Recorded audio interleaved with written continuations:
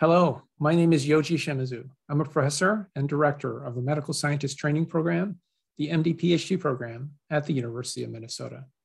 And this presentation is about the MD PhD career path, the University of Minnesota MSTP, and the MD PhD admissions process. So let's start first with what is a physician scientist. A physician scientist is an individual who combines clinical medicine with the discovery and application of new knowledge through research. And physician scientists are particularly motivated by using research as the foundation to improve the health and well-being of patients. Most MD PhDs work in an academic setting like a medical school or a research university. Others work in industry as well as in research institutes. And most MD PhDs conduct a variety of types of research, ranging from basic science research to translational and clinically focused research, patient-oriented research, as well as health services, public health research, as well as other research areas. So a key question might be, why do the MD PhD, particularly given that this is a long training pathway that typically takes about 8 years to complete both the MD and the PhD? Well, one is this is a very unique career path. It has both local and global impacts on medicine and science. You can have a local impact through the patients that you see in your clinic, but your research activities can also lead to global impact and changes in the way healthcare is delivered. MD PhD programs are very motivated to effectively integrate the scientific education that you get with your PhD with your medical education that you get with your MD.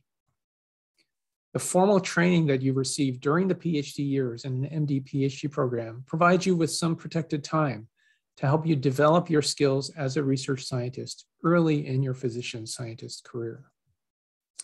There are both strong local as well as national communities of physician scientists that provide career development and overall strong support.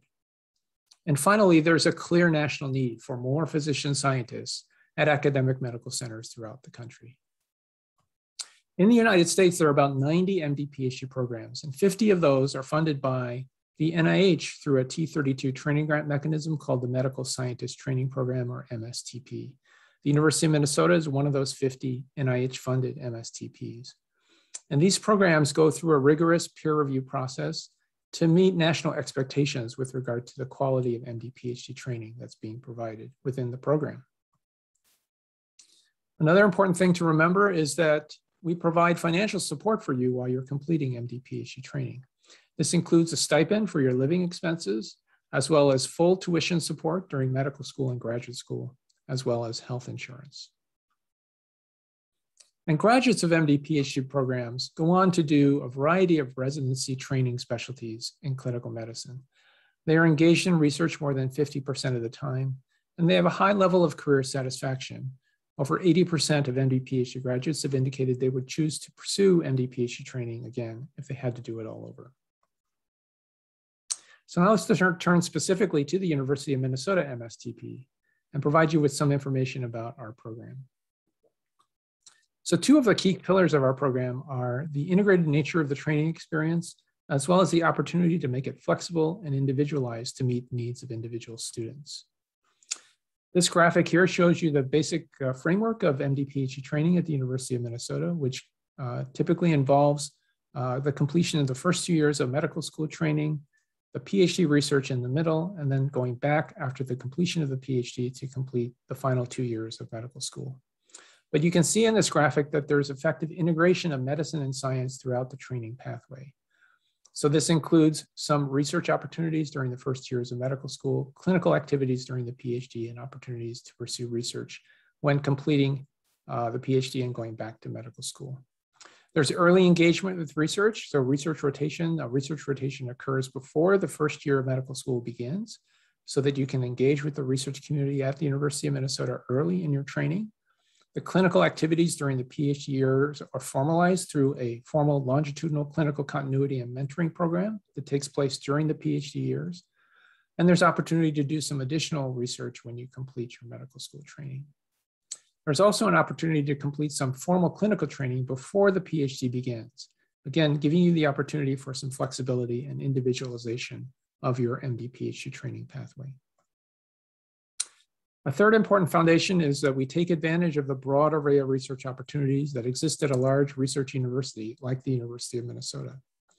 We work with 12 different graduate programs to provide PhD research opportunities for MD PhD students. These include the core biomedical sciences graduate programs listed here, as well as PhD opportunities in biomedical engineering, chemistry, medicinal chemistry, biomedical informatics and computational biology, and 2 graduate programs in our School of Public Health, Epidemiology and Health Services Research Policy and Administration. A fourth important foundational pillar is our enduring commitment to justice, equity, diversity, and inclusion. We have a longstanding Justice, Equity, Diversity, and Inclusion, or JEDI committee.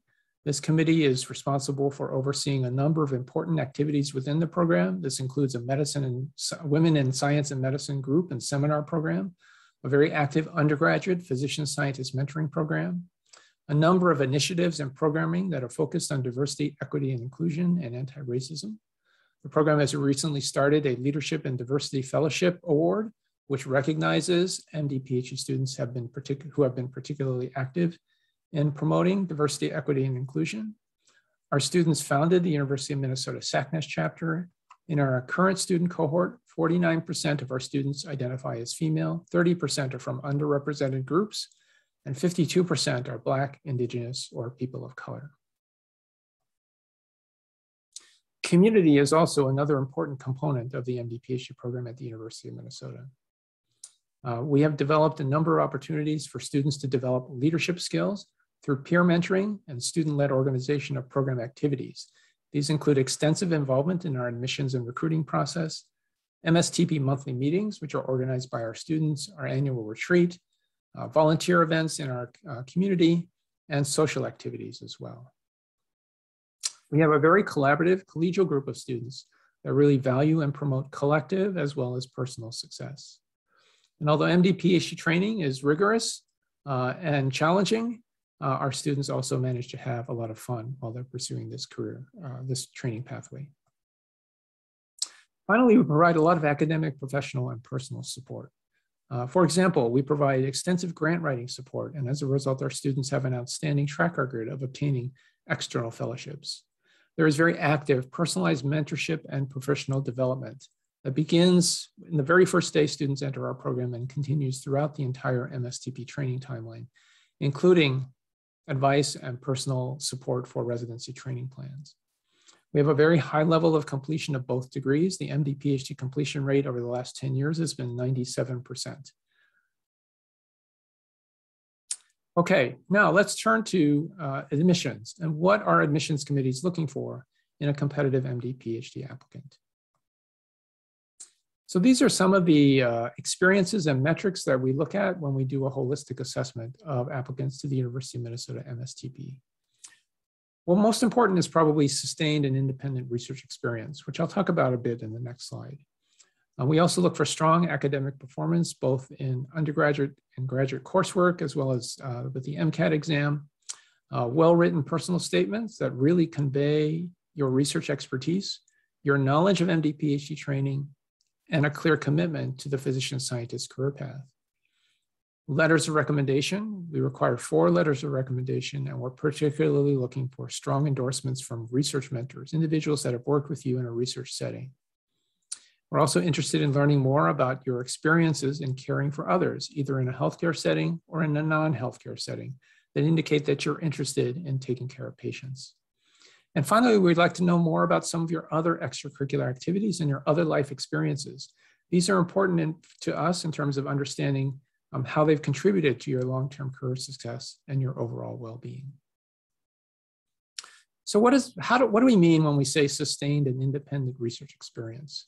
Really what we're looking for is sort of, have you spent sufficient time pursuing research opportunities to know in fact that research is something that you enjoy and that you're passionate about? So this can include summer research opportunities, for example, informal summer research programs, research during the academic year as an undergraduate, for example, a senior thesis research project, or 1 or more years pursuing research after you've completed your undergraduate training. We would really like to know that you're familiar with the idea of testing a research hypothesis, and have you had the opportunity to take intellectual ownership of a research project. And finally, we look for some evidence of productivity. So for example, have you been able to present your research findings in a poster session, for example, at a local, regional, or national conference? Publications are also things that we're interested in, but it's important to remember that having a publication is not a requirement for being a competitive MD PhD applicant. Funding is another example of productivity. For example, undergraduate research funding that you may have obtained to support your research during your undergraduate years in college. But in addition to these experiences and these kind of academic metrics, what's also important for us are attributes that we feel are really important for success as a physician scientist.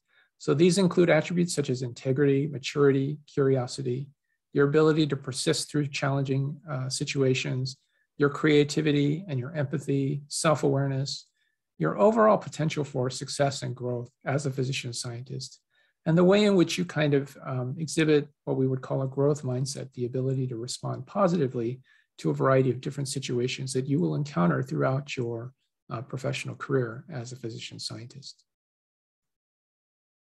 Now, in terms of the overall application timeline, this generally takes about 10 to 12 months from the time that you submit your AMCAS application to the time that you begin your career by joining an MD PhD program.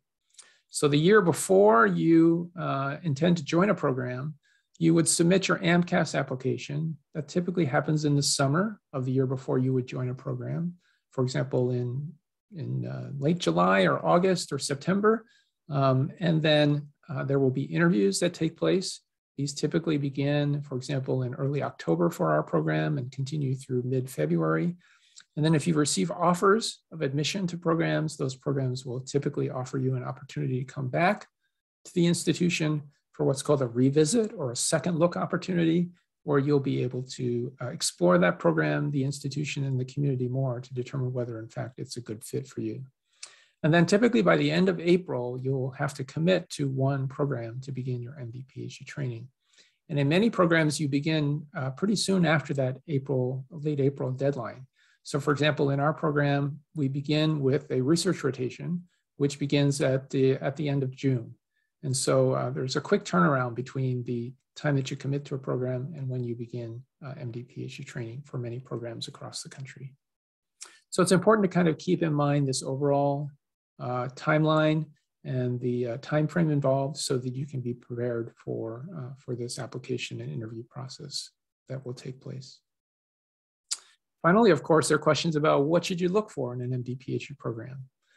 Probably one of the most important things is to take a careful look at the research environment. So this will be different between different programs.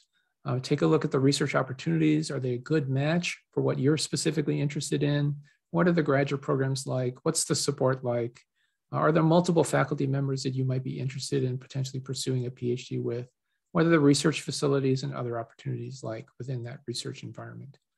Also take a look at the academic environment. Not only the clinical curriculum and training that you'll get in medical school, but also the science curriculum and training that you get during the PhD phase. Take a good look at the overall organization of the MD PhD program itself. What is that community like? How have those students done in the program as well as after leaving the program, to give you a sense of how well that program is preparing students for success as a physician scientist. Location is an important factor because you will be there for a fairly long period of time. And obviously you want to be comfortable with the particular location and community that you're going to be joining. And then finally, there's an overall kind of issue about fit and a sense of belonging. This often comes out through the second visit, for example, where you will be able to kind of really figure out if in fact it feels right, if the program itself feels right for you particularly. And that sense of belonging is really also important in terms of what to look for in an MD PhD program. So I want to end with a couple of resources that are online that you should take advantage of if you're interested in MD PhD training. The AAMC has an MD PhD dual degree training website.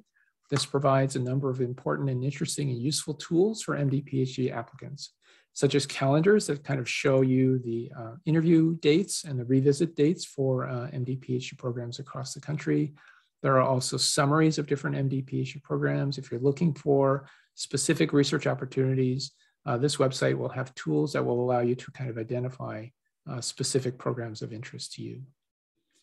If you have an interest in the University of Minnesota MSTP, then I would encourage you to check out our website, where we have lots of information about the admissions process, our program structure, contact information for all of our students. And we encourage you to reach out to us if you have any questions about the University of Minnesota MD PhD program. We also are active on social media. We have a Facebook page as well as a Twitter account. And these can give you some more information about regular activities and events that are occurring at the University of Minnesota MSTP.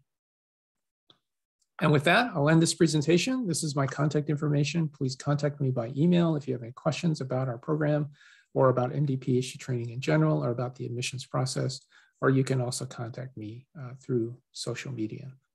So thank you again for listening to this presentation, and we wish you the best of luck, and we hope that you will explore opportunities that exist for pursuing a career as a physician scientist at the University of Minnesota. Thank you.